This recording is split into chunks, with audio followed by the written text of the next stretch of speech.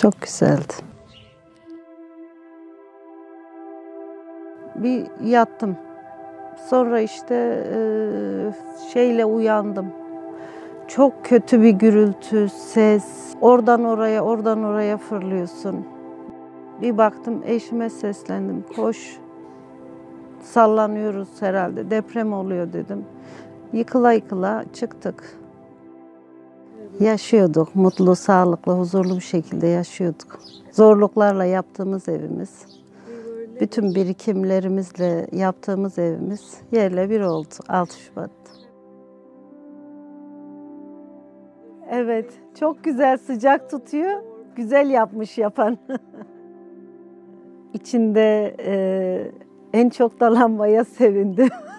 Ama gerçekten de bu etrafta donatımlı çadır, hani eşyasıyla şanslıyım orada.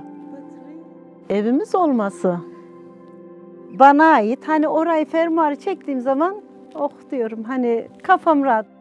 Yemek de rahat yiyemem, yapamam da.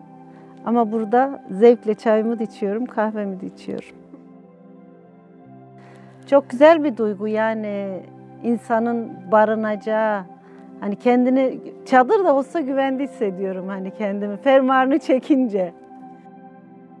Evimizi yaptığınız için teşekkür ediyorum.